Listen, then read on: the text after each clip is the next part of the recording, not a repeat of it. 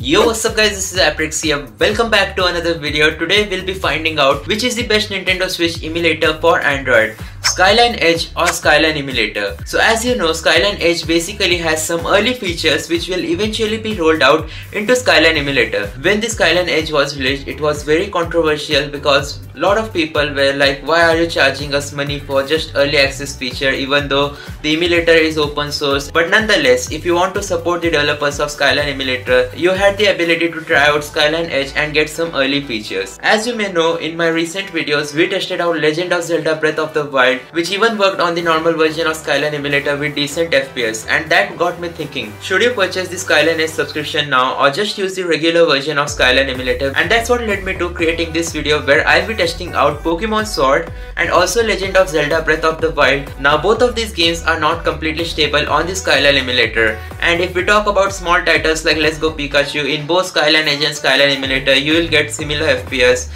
If we talk about Resident Evil, then same goes with that. But if we test out some heavy games such as Pokemon Sword or Legend of Zelda Breath of the Wild, I thought we might get some good results if Skyline Edge provides better FPS and also more stability and less graphical issues. That's what I wanted to check out. Let's start with our test. At the left side you will see Skyline Emulator running Pokemon Sword. At the right side you will see Skyline Edge running Pokemon Sword. Be sure to note that this game is being tested on the same device, which is Xiaomi 11T Pro. And you will see the FPS in both Skyline Emulator as well as Skyline Edge is quite similar. My device has Snapdragon 888 processor, 8GB of RAM. With that being considered, and also the fact that I am using the latest FTX1 branch build of normal Skyline Emulator as well as latest Skyline Edge version, which is 30.5, you'll notice that there isn't any big noticeable improvement in terms of Skyline Edge. I'm pretty sure that when Texture Manager will get worked on and be released in a build, Skyline Edge will get that earlier, and in that build we'll see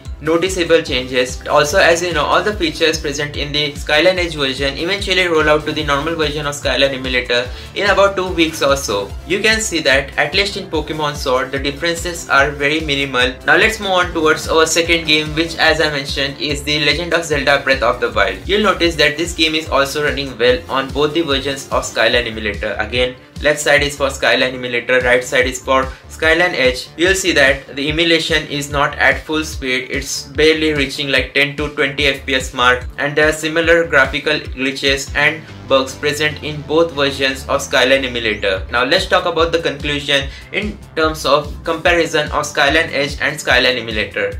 Is Skyline Edge better than Skyline Emulator? Yep, it is better because it has few early features, but is it noticeable? Is it life changing? At least for now, the answer has to be no. But don't get me wrong, Skyline Edge is a great way to support the developers of Skyline Emulator who spend hours of their day working on an open source emulator. The differences right now may not be huge, but I'm pretty sure that Skyline Edge may give better FPS on Mali GPU devices. And as you may remember, when the first build of Skyline Edge was released, it was a big deal because the first release had major improvements and it has won up over the normal Skyline Emulator because it had few new titles playable such as Pokemon Sword and Shield and other games.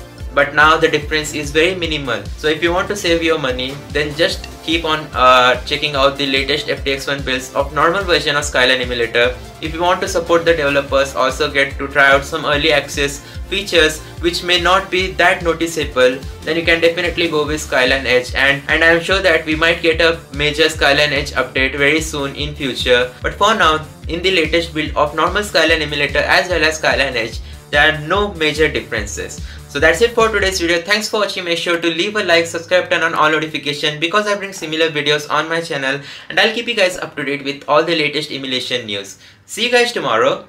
Goodbye.